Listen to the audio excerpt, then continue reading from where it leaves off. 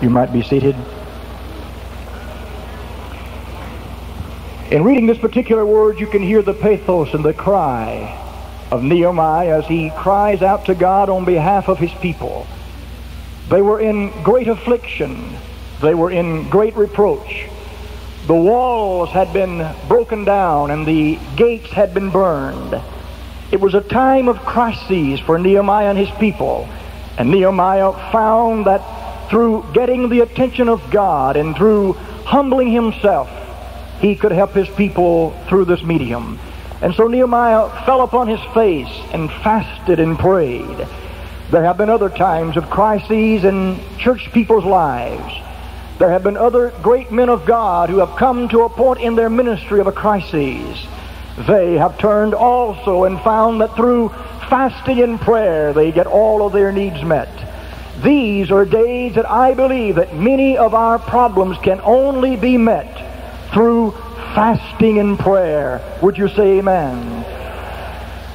Jeremiah, in his writings, the man that was known as the weeping prophet, spoke of his day. He said, "Far from the least of them, even unto the greatest of them, everyone is given to covetousness. And from the prophet, even unto the priest, everyone dealeth falsely." Think about it. Even the priest and the prophet were dealing falsely in the days of Jeremiah. He went on to say, "They have healed also the hurt of the daughter of my people slightly, saying, Peace, peace, when there is no peace." You know, the number one cry of the world today is peace, but we're finding there is no peace.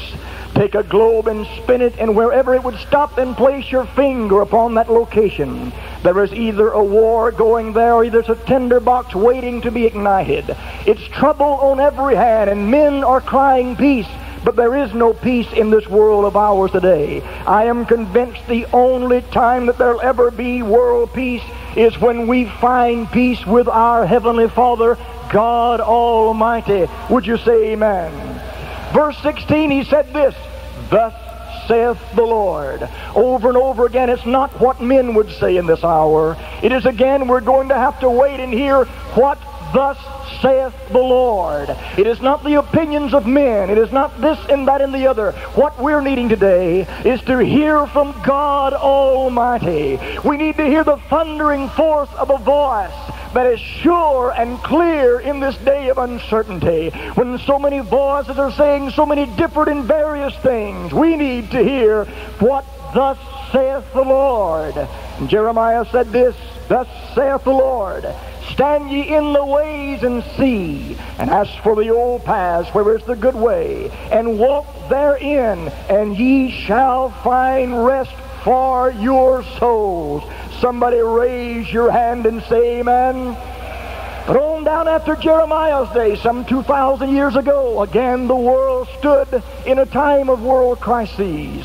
It was a time when religion had become a hollow mockery. It was a time when Rome was ruling the world. They say that Rome even bragged that the enemy would never see the heels of a Roman soldier. There were men dying for different and various causes. But in the midst of that kind of a crisis, when it seemed that religion had lost all of its effect, when it seemed it was nothing but a hollow mockery, there was a group of 120 that met in an upper room and fasted and prayed and sought the face of God, and they did hear from heaven. And I would say to you in this hour, in a time of uncertainty, if we as a church would join together and fast and pray, I believe that we can hear from heaven. Would you raise your hands and say amen?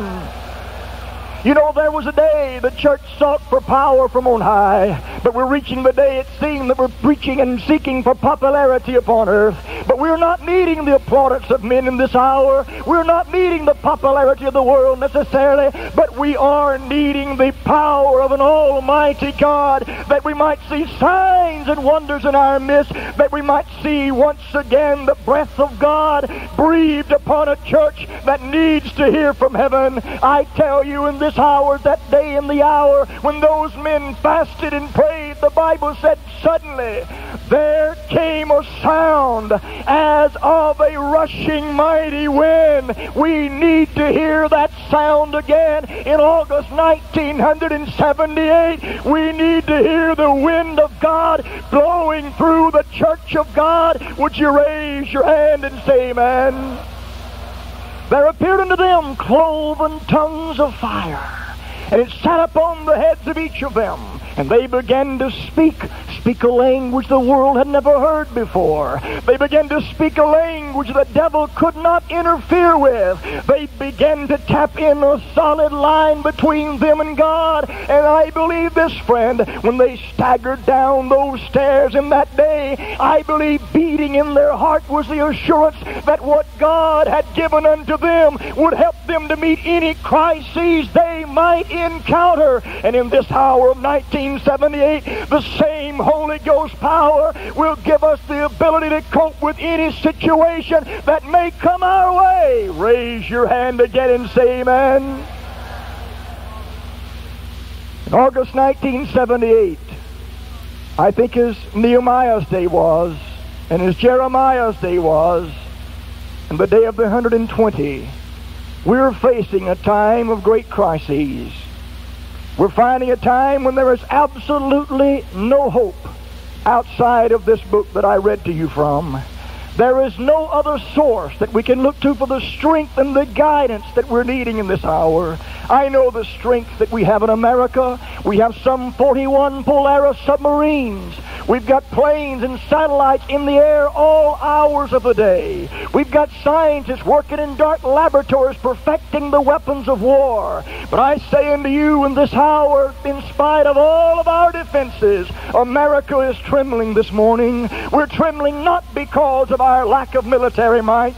Our fear is not because we're worried about invasion from Russia or China, but there is a far more sinister force that's invaded this United States of America. It's the powers of sin that threaten to sweep this republic off of its foundation. It's the powers of sin that seek to invade even the church of the Lord Jesus Christ. But I would say to you in this hour again, He purchased this church with His blood, and the gates of hell shall not prevail against it. Would you say amen?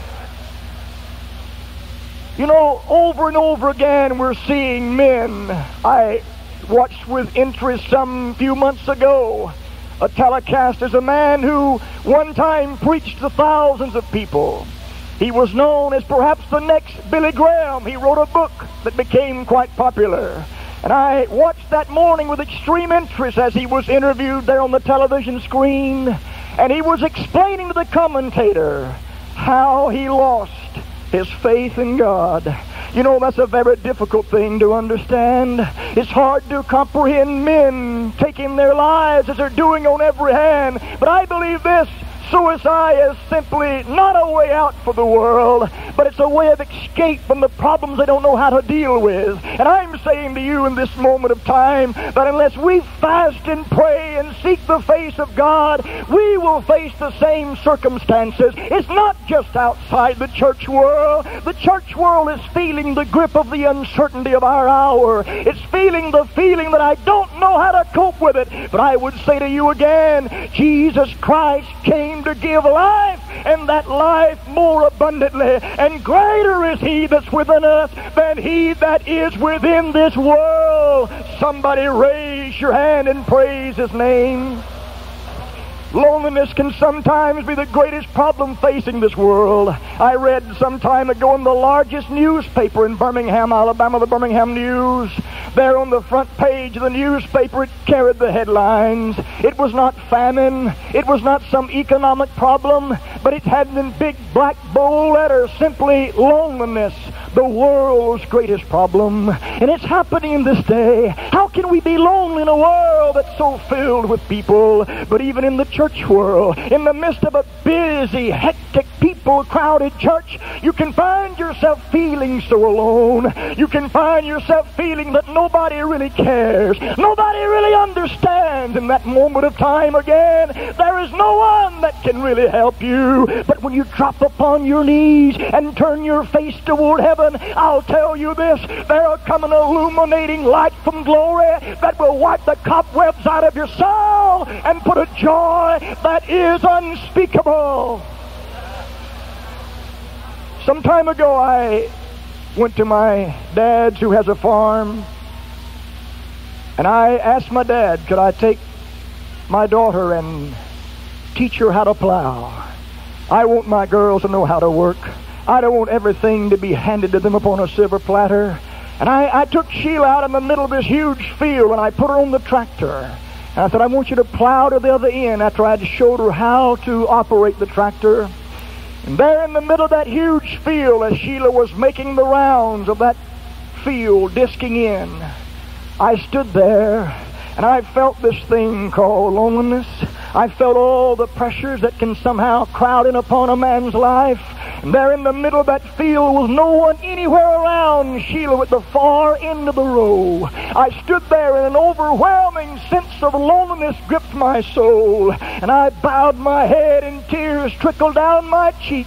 But as surely as I'm standing behind this sacred desk this morning, all of a sudden the glories of God sprung forth in my heart and my life. And I felt the wonderful comforting arms of God encircle my life. And I'll tell you this in this hour, friend, in a moment of loneliness, in a moment of crisis, if you'll turn your faith toward God, He will speak unto your heart's words you need to hear. He will give unto you everything you need.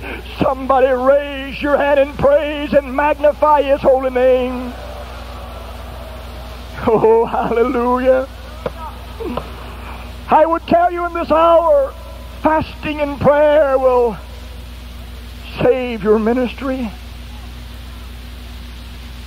Let me say it again. Fasting and prayer will save your ministry. We can become so caught up with all the events that's transpiring around us until we can find ourselves, while preaching to others, becoming castaways.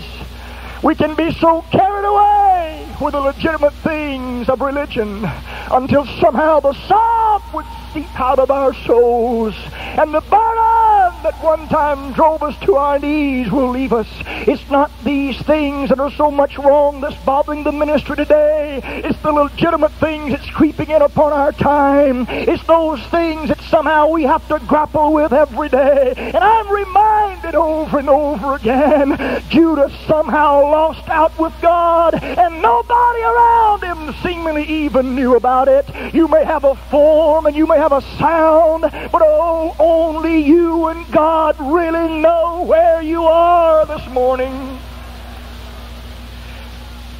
Matthew's Gospel recorded in chapter 7, verse 22. Many will say to me in that day, Lord, Lord, have we not prophesied in thy name, and in thy name cast out devils, and in thy name done many wonderful works? And then will I profess unto them, I never knew you. Depart from me, ye that work iniquity. John Wesley once said, what a dreadful thing it would be for me if I should be ignorant of the power of truth while I am preparing to proclaim. Richard Baxter said, God never saved any man for being a preacher. I would say to you, through fasting and prayer this morning, you'll find that you can't go it alone. You'll find there's no way that you can do this work for God all by yourself. It's still not by might nor by power, but by my Spirit, saith the Lord. Raise your hand and praise His name this morning. I find no record anywhere of this man, the Apostle Paul, asking for help during his time. Though he was shipwrecked, though he was imprisoned, though his back was beaten, though he had many hardships along the way, he never wrote a letter asking for help. But hear him now as he's in a jail cell beneath a jail cell. And he writes a letter, and in this letter we hear the first hint that he's needing some comfort and needing some help. You know what happened to him? He simply pens the words. It's very painful. And he said, Demas, has forsaken me, having loved this present world. Now, I don't know how Demas got away from Paul. It boggles my mind. I don't know how in the world a man could be associated with such a man as the Apostle Paul and lose his faith in God. I don't know how he left, but I do know this. He didn't leave like a man. No man walks out on God like a man. If you leave God, you have to crawl away from God. He's erected too many barricades. It's not the will of God that any man should perish. And if you go to hell, you'll have to fight yourself there every step of the way. No man should go to hell. Hell was not created for you, and it's not the will of God that any man should perish. And listen to me this morning. Every gospel sermon, every gospel song, every church that phrases aspire toward heaven is a barricade to keep the world out of pits of hell. Somebody raise your hand and say amen. Oh God. This present world is the greatest enemy that we're facing in the hour that we're living in. This present world. You know, the devil knows exactly how to dress up his bill of goods. He knows how to polish it. This merchandise mart doesn't know anything about advertising compared to the devil. He knows how to make it look so inviting. He can make the lights so alluring. He can make the music so enticing. But I'll tell you this, friend, sometime you'll get to the bitter dredges, and it's not everything the devil revealed to you to be. I don't know how Demas left, and I don't know if he made it, but let's say that he did. I would know this morning. He never could forget how it felt to stand and feel the anointing of God upon his ministry. He woke up, no doubt, during the wee hours of the night in a cold sweat, remembering the man, the Apostle Paul, as he laid hands upon the sick and they had to recover under the anointing of God. Oh, Demas had to remember the times when Paul would walk up to a man that was possessed by demons, and he would say, in the name of Jesus, in the name of Jesus, in the name of Jesus, and demons had to flee. I want to tell you this, friend, that same name that had power in that day, it's got power in 1978. Somebody raise your hand and praise him.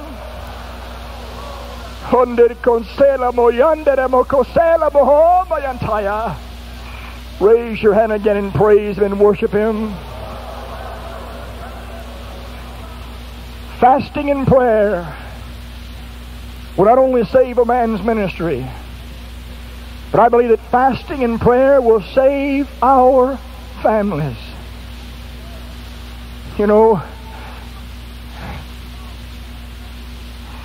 strange that we can't come to grips with this situation. Even our leaders are telling us one of the greatest problems facing us is the problems of the breakup of the home. The focus is being shifted away from the home, and even now the authorities in the secular world are realizing we must come to grips with this issue. When we're approaching 1 out of every 2 marriages breaking up, something needs to be done. And the frightening thing is this: though it's sweeping and somehow eating away and eroding the foundations of our America, it's invading the church of the Most High God. And we don't know exactly how to deal with it. We don't know exactly how to cope with it.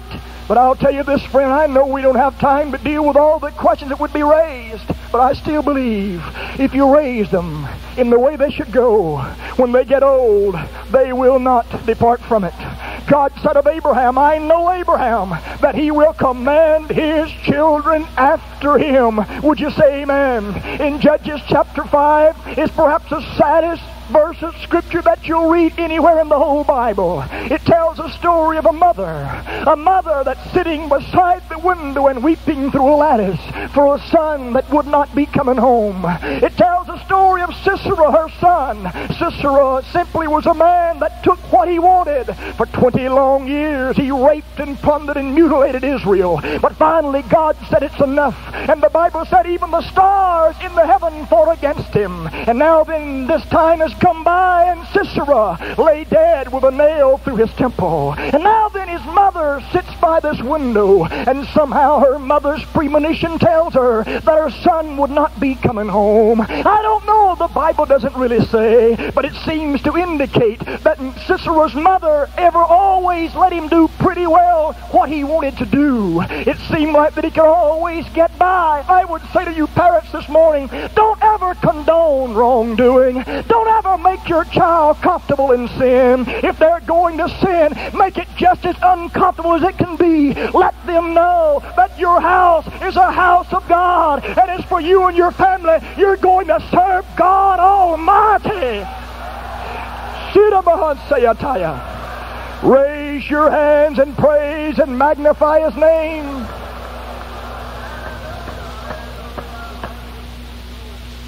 Picture this mother sitting beside this window and weeping through the lattice for her son that would not be coming home. And there's a lot of people across this land of ours, and they're sitting in the very same situation because of the life they've lived. They've lost their children. If there's ever been a time that we need to live it, if there's ever been a time, it's not just in the church. You may fool the church for a while, but Mama and Daddy, I would say to you this morning, your son and your daughter know you for exactly what you are. The preacher may not know, and the church may not know, but when you close that door on your home, your sons and your daughters know you exactly for what you are. Hey, Mr. Dad, let me ask you a question this morning. How long has it been since you fasted and prayed and got up on a Sunday morning service, and as you testified, tears flowed down your cheek as you felt the wonderful presence of God? And I would ask you, Mom, this morning, how long has it been since your children stumbled over your legs in the middle of the night as you prayed for God to make you a better mother? We need somehow to understand we'll only save our families when we fast and seek and know the will of God and His face. Would you say amen? I'll never forget that General Assembly some number of years ago, and Brother Cecil Knight stood and made a statement, and I've never forgot it. It shattered my heart as I sat there in that meeting. I have never had a statement in all of my life before nor since to so sober me. But he asked the question. He said, what have you gained if you gain the whole world and lose your own sons and daughters? And I would repeat that question this morning. If we win the whole world and lose our own sons and daughters, what have we gained? My God, we've got to have a revival in the family. We've got to fast and pray for the family. We've got to have a move in the church family. Oh God, we talk about doubling in a decade. Here is the answer right here. If somehow we can win those families that are already in the church, you talking about doubling, here is the answer. But you can't do it without fasting. Would you say amen? I would say to you, to fast together means you'll stay together. Some of the greatest times we've had in our family is when all of the family would fast together for revival. It has its effect.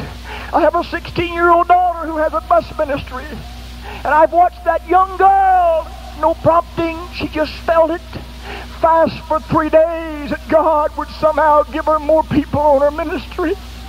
And I've watched on Sunday morning as people's walked down that aisle and given their heart to Jesus because she fasted and prayed, and they got on her bus and came to God's house, and the message of God touched their hearts, and they gave their hearts to Jesus. I still believe fasting and prayer will make a difference in anybody's ministry. Would you say amen? I know we're living in a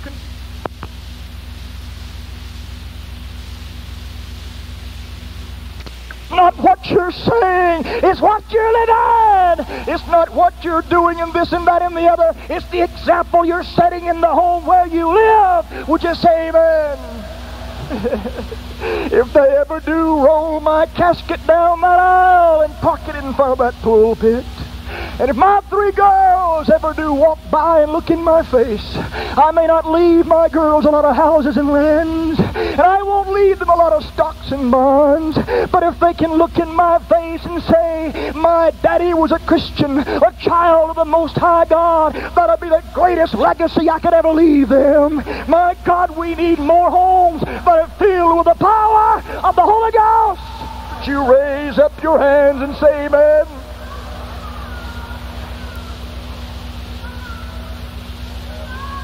Oh.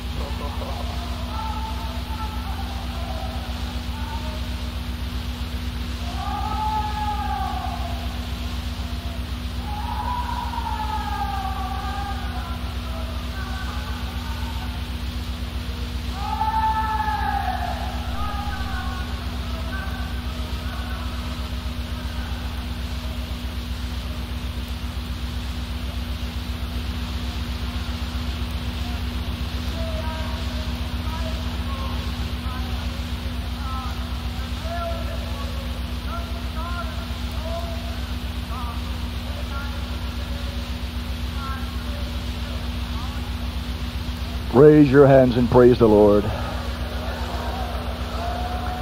All over this building, would you raise your hands and praise and magnify His name?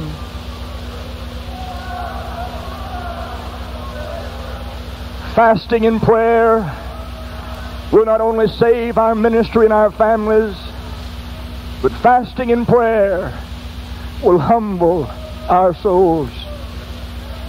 God, help us to realize there must return to all of our hearts the ability to forgive, the ability to hurt, the ability to prefer our brother.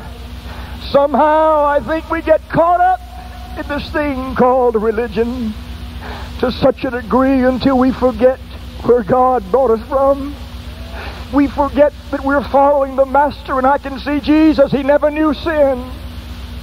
He left everything to walk among men. And as He walked among men, somehow He felt the burden that He knows the church needs to feel. And I can see Him as He stood and looked over Jerusalem. And surely the church must be able to look over the world in this hour and sense something of what Jesus sensed. He had walked among them. He had preached to them. He'd healed their sick. And yet they had rejected Him. To be rejected does not lessen your responsibility to pray.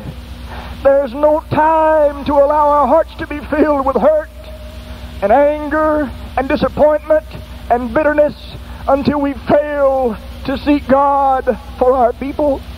And Jesus cried, "Oh, Jerusalem, Jerusalem, how often would I have gathered thee, thy children, together, even as a hen gathered her chickens under her wings, and ye would not." Paul cried in Acts chapter 20 and verse 19, "I serve the Lord with all humility of mind and with tears." God, help us to realize the only way these things can happen is through fasting. Prayer in this day is not going to get it done, I believe. But through fasting, you'll find your soul will be touched afresh. Through denying yourself and saying to God, "I'm willing to forego this that I might have that," will bring the glories of God to your soul. My God, friend, we can't allow the world to say no to Jesus. We can't allow the world to slip through our fingers, as it were, when we don't put forth an effort. Would you say amen? I'll never forget this somehow the time that I found the Lord. And I guess the reason I love this church so much, I was grown and married. And I had a beautiful girl named Pamela Joe before I ever heard about the Holy Ghost. And I'll never forget on the job where I was working, a man kept on and said, "Would you go to church with me?" And I didn't have any interest in church. I had been raised a Methodist and a Baptist, didn't go to either one very much. And he belonged to an unusual church.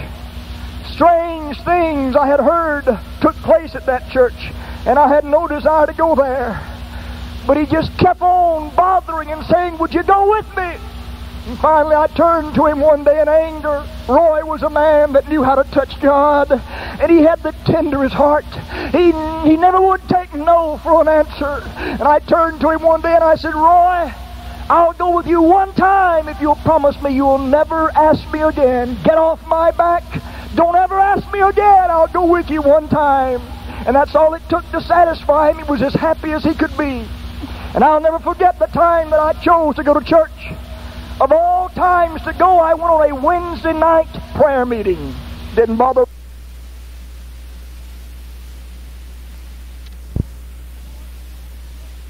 Something happened to me. I went by myself. My wife was unsaved, and you know how I felt being a sinner inside of a Pentecostal church. And that preacher got up to preach that night. He preached like a Friday night camp meeting. He preached like the thing was filled up, packed out, and standing on the outside. Just a little handful of people there. And I'll never shall forget it. He gave an altar call like everybody in the whole camp meeting was a sinner.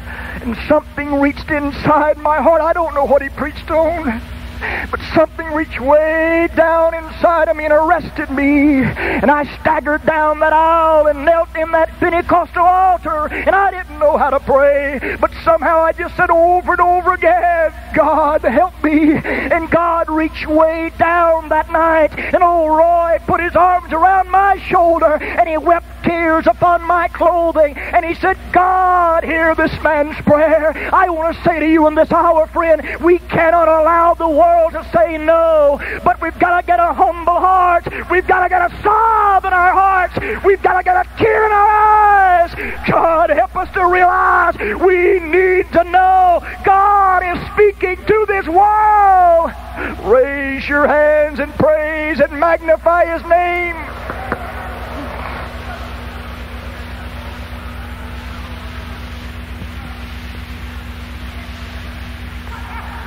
Oh.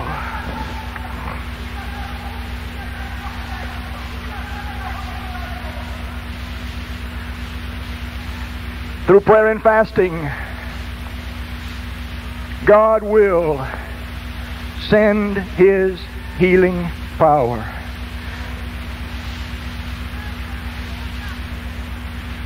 You know, I don't know why we're having difficulty believing God heals. He's still the same yesterday, today, and forever. He said, "I am the Lord God that healeth thee."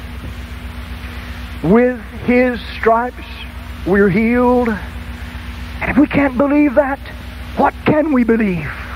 But I believe we can believe it. And all across this country and all around this world, there has been an outpouring of the miracle-working powers of God. And I want to say to you, it's happening in the church. People are being literally, divinely healed by the powers of God. Blind eyes are being opened and the cripple are walking, and men are being touched by the miracle healing powers of God in our day, in our generation, and in our church. Would you say amen? And there's no reason, if you're here this morning, for whatever's bothering you, there's no reason for you to leave sick this morning. But I want to say you're going to have to get out of the boat. You're going to have to get out of the boat. Do you remember the story when Jesus was here upon this earth? He fed the 5,000. It was created such an unusual interest. But then He turned and sent the 5,000 away. And He turned to His disciples and He, the Bible said, constrained them to go across to the other side. Now that word constrain means He literally almost had to make them. And I don't blame them. I don't blame them wanting to stay around this kind of miracle-working power. But the Bible said when they got in that boat, and started to cross to the other side, they faced a contrary wind.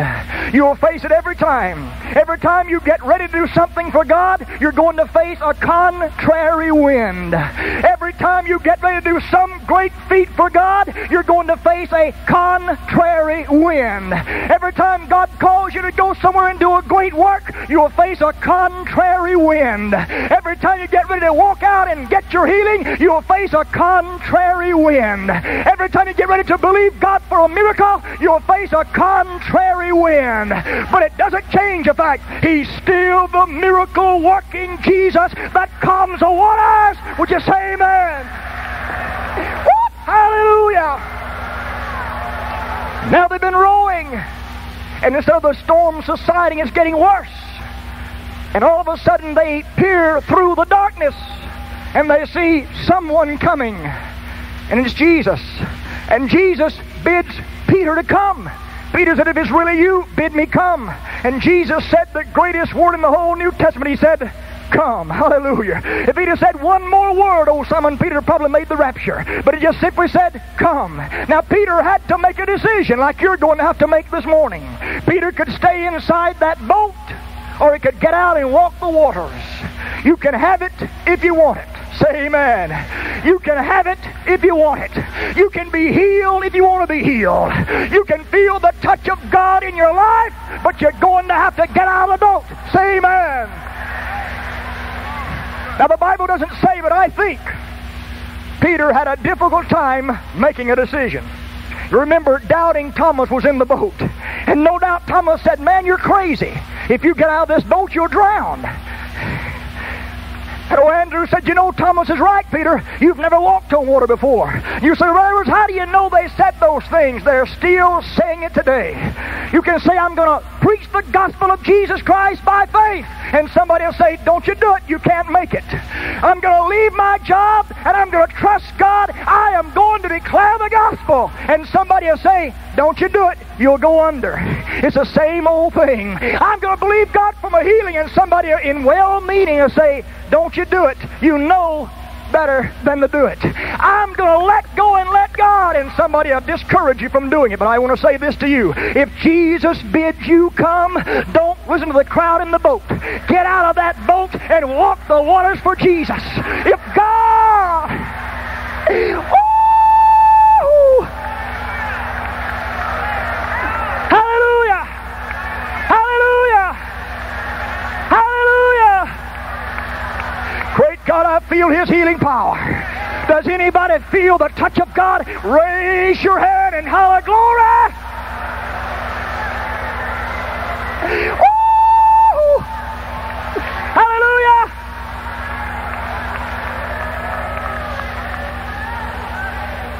What do you need from God? What do you need from God this morning? What kind of miracle do you need from God? What healing do you need? A few days.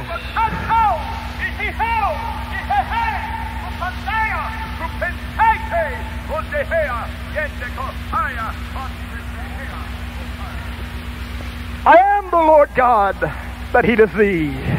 Yea, my pop. Yea, as I healed in days of yester, I will heal in this hour. If you will believe me, I will stretch forth my hand and do a work in your life. Thus saith the Lord. Raise your hand and magnify His name.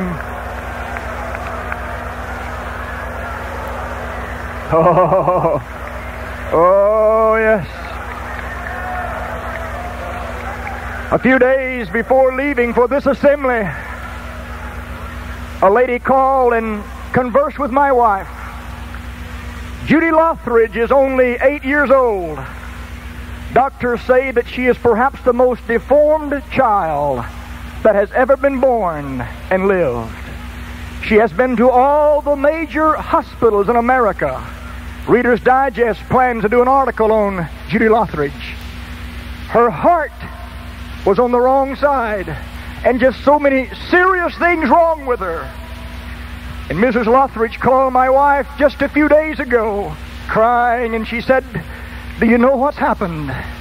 We've been praying for Judy's healing, and God has wondrously and gloriously healed her body. She said that she carried little Judy back to Dr. Gray there in Sylacauga. Dr. Gray examined Judy, and he found that her heart that was on the right side and had always been irregular, by some curious, miraculous means, has been moved to its correct position, and it's beating normally. Dr. Gray, when he examined that child, was so overcome, he grabbed her in his arm and broke down and wept like a baby. I said that to say to you, if God can heal an 8-year-old Judy Lothridge, God can heal you in this assembly. If God can reach down and take perhaps the most seriously deformed child and work a miracle in her life, don't you know that God could divinely heal you this very day? Stand to your feet and raise your hands and praise Him. Praise Him. Praise Him. Praise Him. Praise Him. Praise Him. Oh! Let everything that hath breath praise Him. My God, I feel a wind blowing, a wind of healing, a wind of healing. Whoop, whoop, whoop. Hallelujah. Oh. My Lord, my Lord, my Lord. Great God, He's here.